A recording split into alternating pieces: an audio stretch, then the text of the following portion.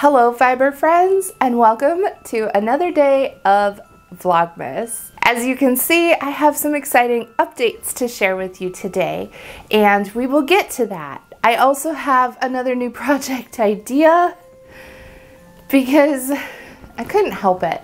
So we'll get to that as well as some other spinning updates. But I want to go right ahead and open up the fiber for today because if it's the one I think I remember it is, it's one of my favorites.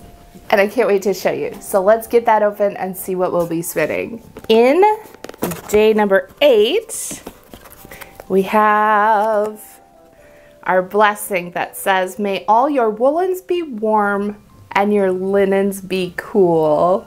Which is perfect because I have some linens and woolens to show you today. That was completely by accident, but I'm happy how that lined up. That's pretty fun.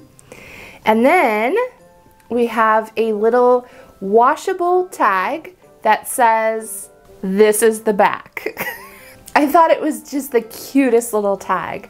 And so you can put that if you have any sewn garments or hats with a seam or whatever, you can put it so that you can tell which way is the back.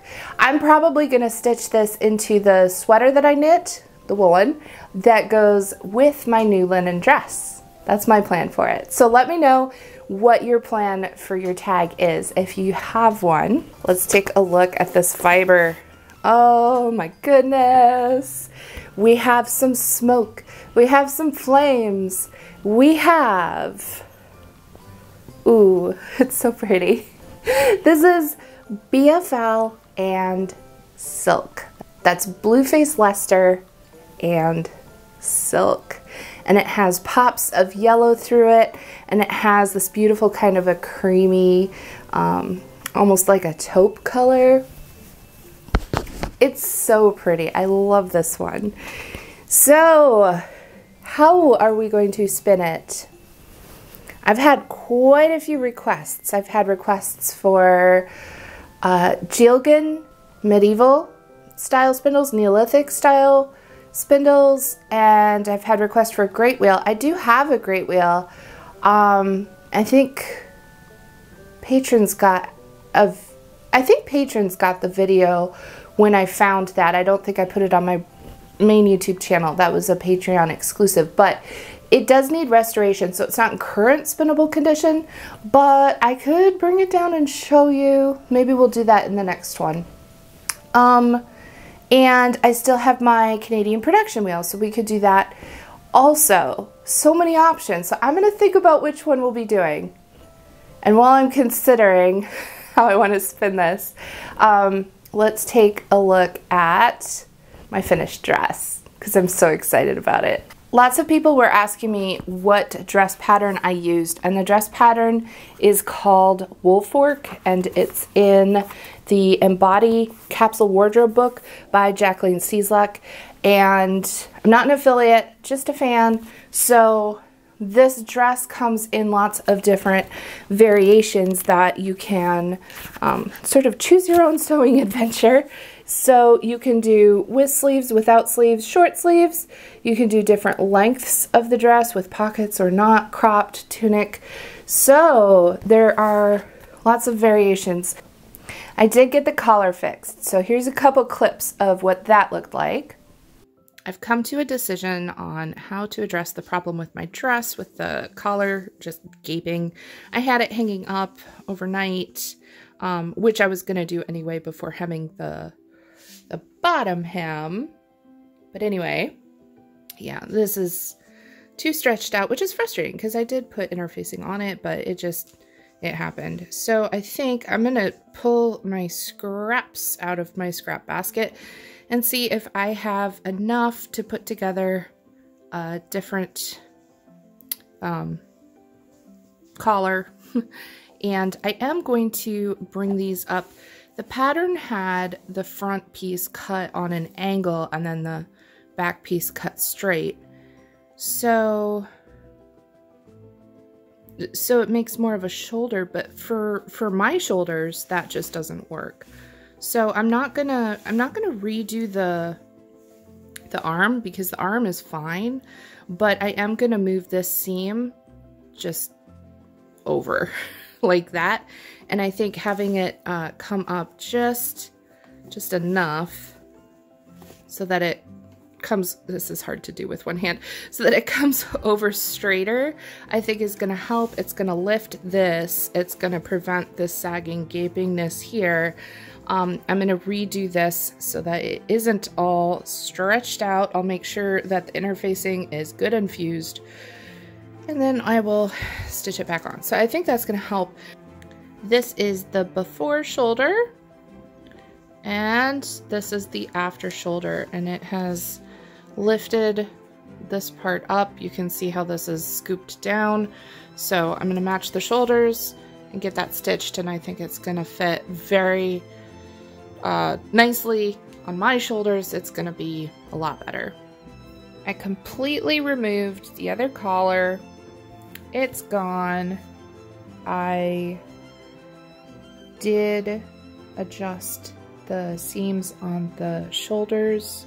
I just pulled it up more and then did another seam there. And then I recut the collar pieces with interfacing, and so I'm pinning them and I'm about to sew it on. But I feel like this is coming together smoother, and the shoulders did apparently correct the gaping issue in the front. I don't think I'll 100% know until I get the collar finished, but it's looking good so far. That's where we're at.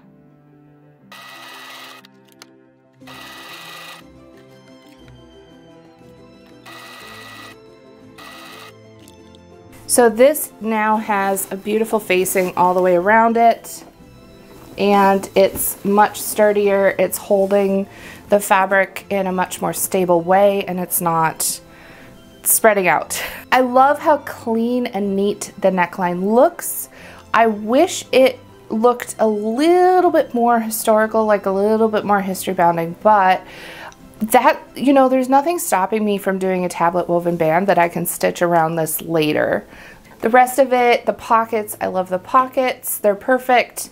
And I did do this tie out of the linen that I cut the dress from, and then kind of made it like a bias tape, folded it and stitched it so that it made this nice little belt. But I have plans to do all kinds of different tablet woven belts and different techniques, maybe just ankle woven, not even tablet woven, and make a lot of different kinds of belt styles for this, because I think that would be so much fun and a cool thing to explore, especially with hand spun.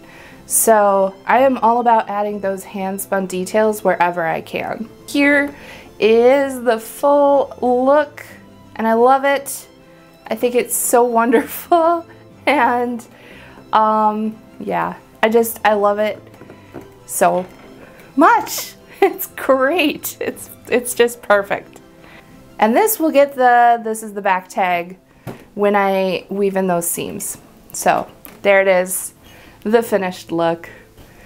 We just have so many things to talk about, so I'm just gonna keep going. We'll get to the spinning, I promise. I'm leaning towards maybe, I'm not sure yet. We'll figure it out. All right, so what's next?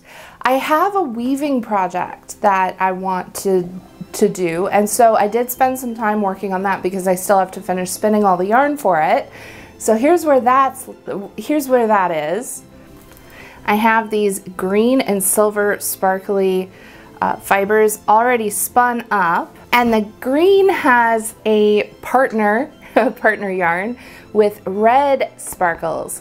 So I got that spun on my ladybug, but I still need to ply it. I think I'm gonna have a plying party. And then I did find, I had a reddish color, but it was a little bit too peach. I think it could have worked. I could have made it work. It was a little coral. But I found this, which is more of an orangey red, and I think it goes a little bit better with this sparkly red. So this will be the partner for that, and I still have my green, which just looks fantastic with this green. So my plan was to do a weaving project with all of this, and I'm still hoping to get that done, but I am currently, right now, in the process of overloading myself with projects. And here is another quick little update. This is the blue from day 7 finished on my Turkish spindle. And because I have this to ply and I have this sparkly red to ply, I might just need to have a plying party and just ply a bunch of stuff. Also, a quick little insert of self-promotion here. I have these awesome ring distaffs that are from Katrinkles. They are shipping, so they are about to be restocked in my shop. They are shipping to me from Katrinkles. It's a restock, so those should be in the next couple days restocked. They've been out. People also ask me all the time where I get my spinners control cards, and these are also made by Katrinkles, but they have the JillianEve logo on them, and these are also in my store, in my shop. They also sold out, and they are also in that restock order that is shipped and on its way to me. So as soon as those arrive on my doorstep, I will have them restocked in the shop. And hopefully, if you order quickly when they restock, you might make it for Christmas. And if you are interested in any spinning wheels, I have shacked spinning wheels for sale in my shop as well. Shacked has had a huge demand lately, especially because of the new quartet attachment that goes on the Cricut, and it turns the Cricut loom into a 4-shaft tabletop loom, which is amazing because I love twill.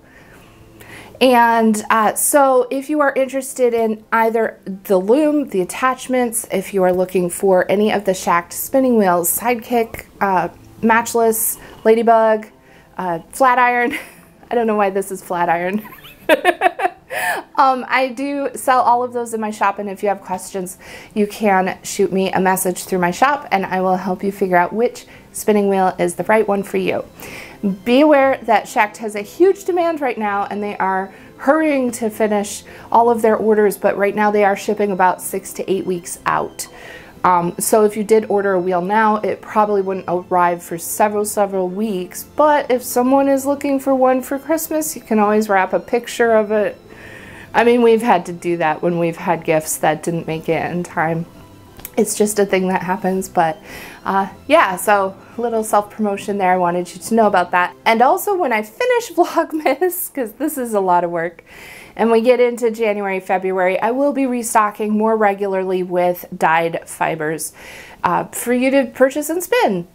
And some other fun stuff. I have some cute merch in there, some stickers, some different things. So go check that out. And let's get spinning. I'm thinking medieval. Let's do some medieval. Let's do some medieval spinning. How about that? Medieval spinning does take a little longer, so I won't have it finished in this video. You'll have to come to the next one for the update, number 9, but we can get it started and I'll show you what that looks like. So let's grab some medieval style spindles and get spinning. I have quite a few medieval style spindle whorls. Some of them are replicas, some of them are very similar to whorls that have been found that were medieval time period. These two are soapstone. Soapstone was a common material to be used, particularly in anywhere that had soapstone, which is a lot of places had soapstone, but also sort of like northern Europe. I also have this glass whorl. This is just a little low gasket thing that helps it stay on the stick. But I also have this one. This is modern blown glass, but anytime that a culture had access to glass technology, we see glass being used for textile types of uses, whether that's beads or whorls or distaffs even. So glass is pretty fun too. So which one should I use? How about I do one with glass and one with soapstone? I feel like I've had some of these on my spins recently, on my spindles recently. So let's go with soapstone and glass. I will have a link for all of these in the video description. It's an affiliate link, so if you're interested in trying out any of this equipment for yourself, you can find some good resources that way. And it also helps support the channel when you use my affiliate links, so I do appreciate that. If you make a purchase, I may earn a small commission. So this is a replica of a spindle stick. We see that a lot of spindle sticks in the medieval period.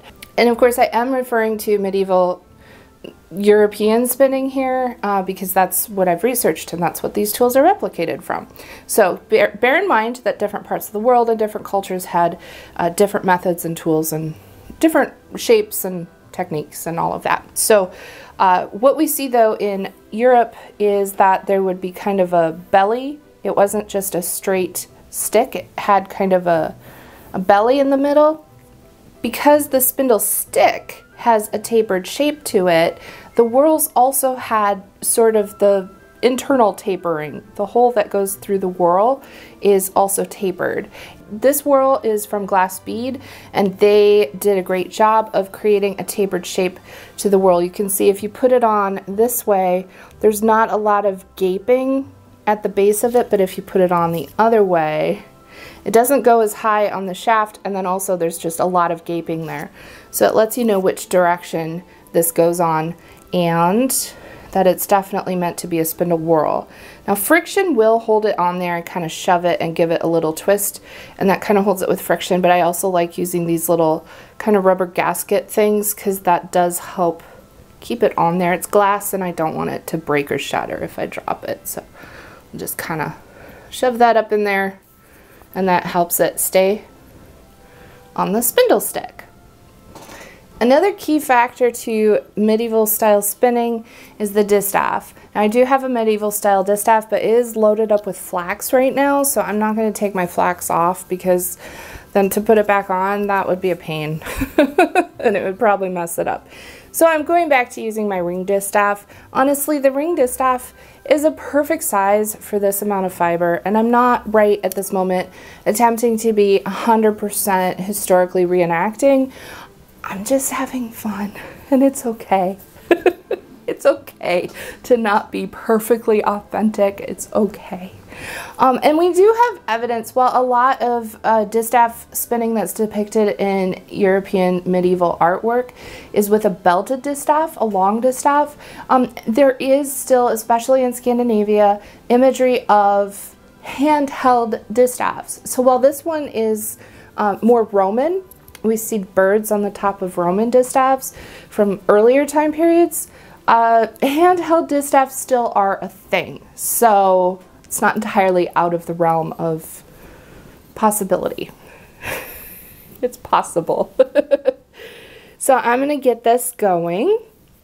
I've hooked my fiber over the tip of my spindle, and that gets my spin started.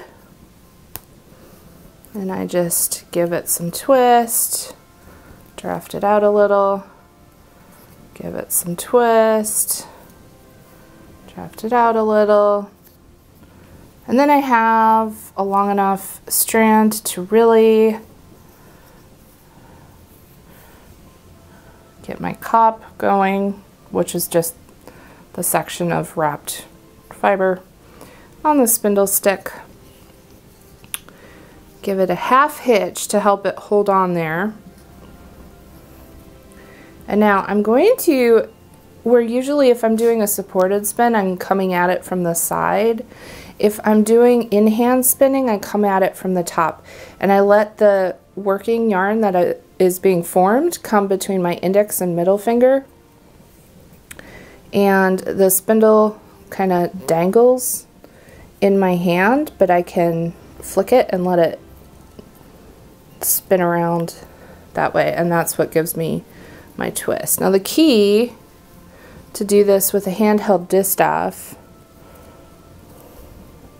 is that the fiber has to be very easy to draft because I'm not actually holding the fiber directly. I'm holding the distaff and I'm holding the spindle stick, and I have to be able to have the fiber draft between the two.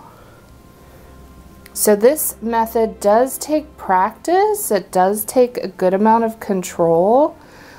but it's really fun, really satisfying, and I feel so fancy when it works. When I can get it to work, it feels like a very fancy spinning. So when my arms are spread apart and it gets harder to reach, I wind it on, do that little half hitch, and then go again. So I am kind of holding on to the fiber. I am controlling the fluff a little bit because I don't want all of it to get taken up into the yarn. And I do stop and make some adjustments as I go. So overall, there's less hands-on fussing with the wool as I do this method of spinning. You can see it just kind of gently drafting out of the fluff. And my hand is definitely further back. So once I have a long reach, I make sure I have all the twist I want, and I can, you know, butterfly up. It just makes it easier.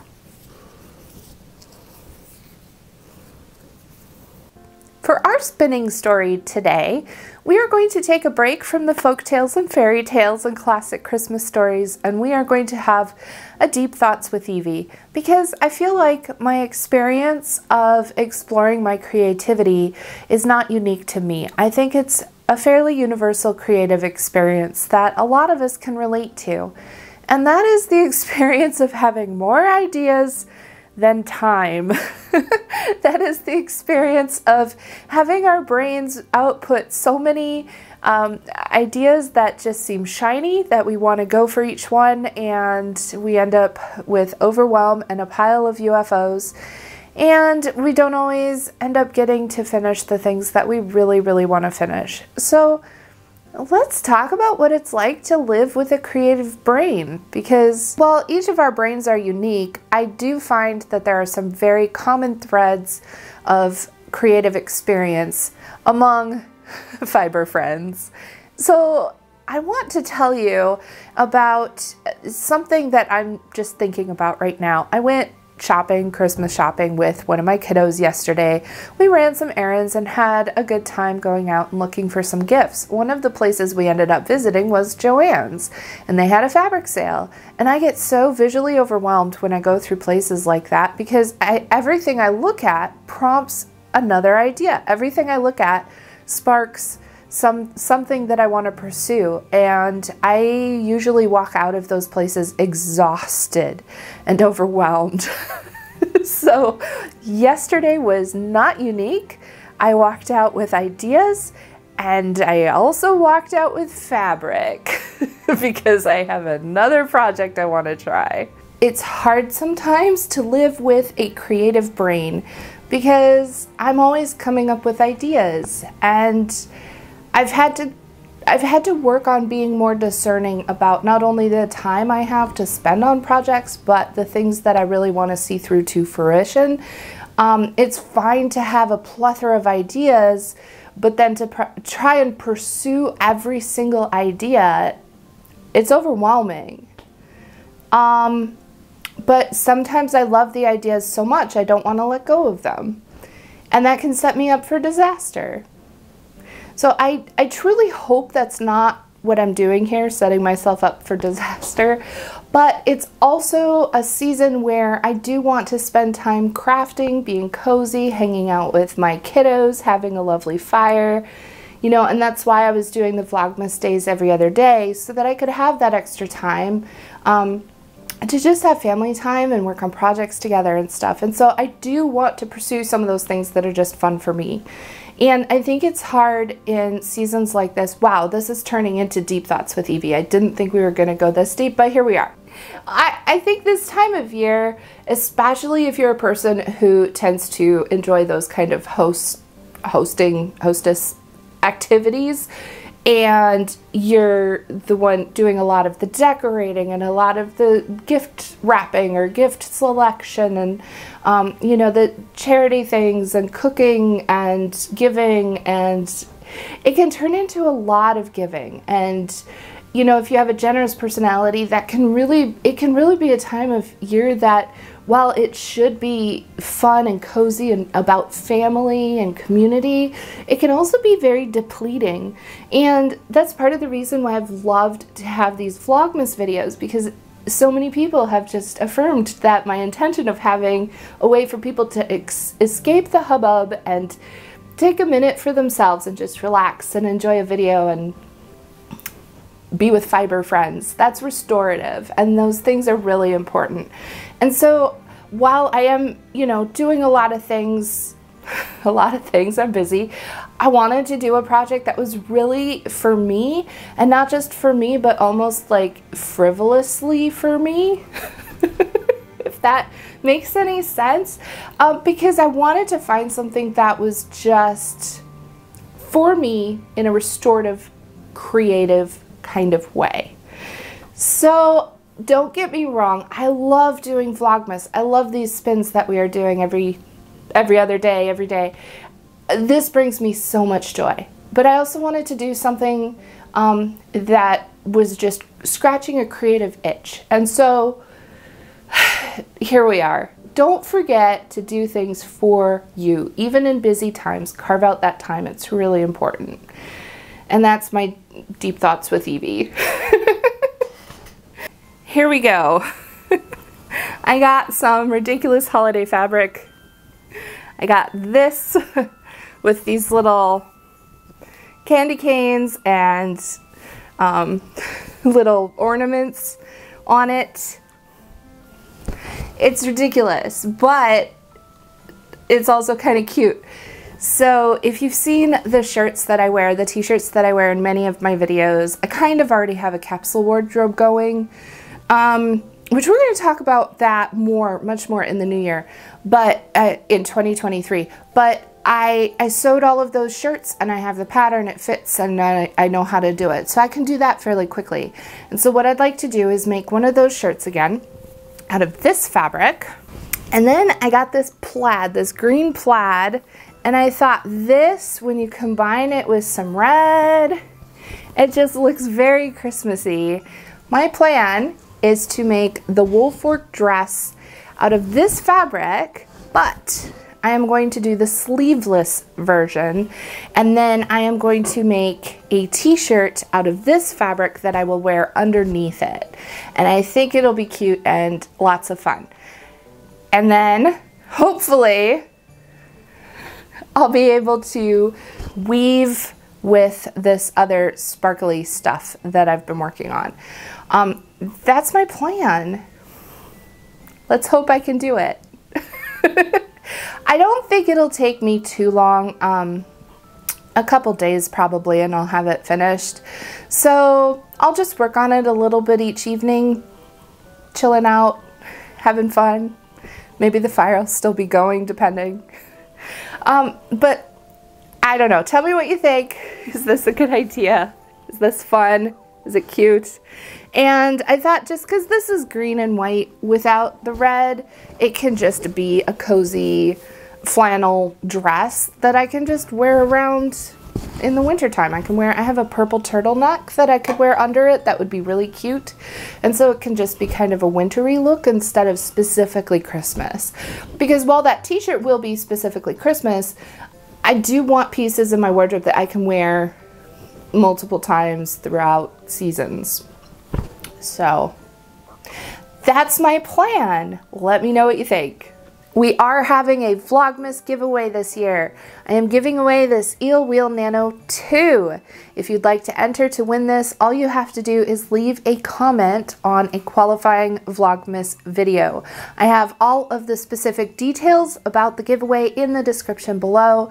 The videos that qualify, I believe it's number 5 through 12, and live streams that happen during that time as well. So good luck. May the odds be ever in your favor. And for the comment of the day, I would love to hear from you. Do you get overwhelmed with ideas sometimes? Do you have more projects than you can complete? And give us some tips that we can all read and learn from each other. What are some ways that you manage your creative excitement with balancing the time that you actually have to put towards your crafting? I'd love some tips. what works for you. So go ahead and leave those comments, and if that's not part of your experience, you can just say, hey, happy Vlogmas, and that'll get you an entry too. It's the comment that matters, that's all. So I will look forward to chatting with you down in the video comment section. Remember to do those YouTube things, like, subscribe, leave that comment, and share these videos with your friends, because that really truly does help out the channel. I also have a Ko-fi. You can leave a super thanks. All of those things are really appreciated and help me to be able to do fun things like Vlogmas and keep all of this spinning content coming now and into 2023. So I will see you in the next Vlogmas video, where I will show you the finished medieval spin that I have, and also probably the plied yarn from day 7. Oh my goodness. I will be having a plying party. And I'll give you updates on my sewing projects as well. So I'll see you then. In the meantime, happy spinning.